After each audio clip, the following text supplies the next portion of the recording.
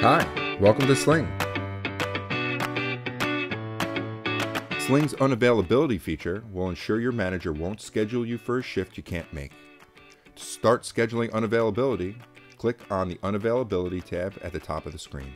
Here you can give your unavailability a name, choose a start date and an end date,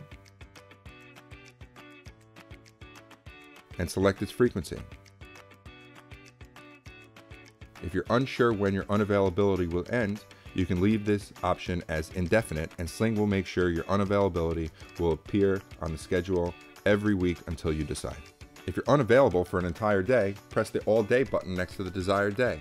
If you're only unavailable for a select amount of time, click the time when your unavailability begins and drag it to the desired length of time. Then press Save.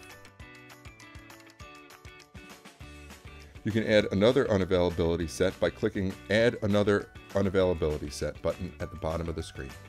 This feature is great if your unavailability is seasonal or rotational. To edit, copy, clear, or delete your unavailability, press the three dots to the right of the screen.